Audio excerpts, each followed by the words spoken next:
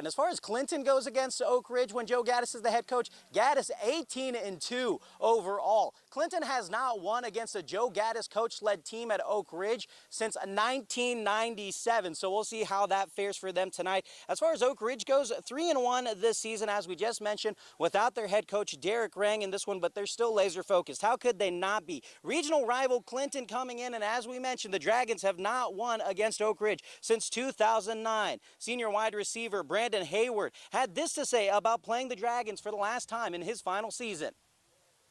It's the last one for the books. It's the last one for the books. What does that mean? I'm excited, man. It's gonna just wait on Friday. It's gonna be a movie. All right, so Brandon Heyward says this is going to be a movie, and in my years of learning Gen Z slang, I've come to learn that this is going to be a beautiful thing is what he's trying to say for Oak Ridge, meaning the Wildcats are very confident they're going to come out and win this game against Clinton today. John.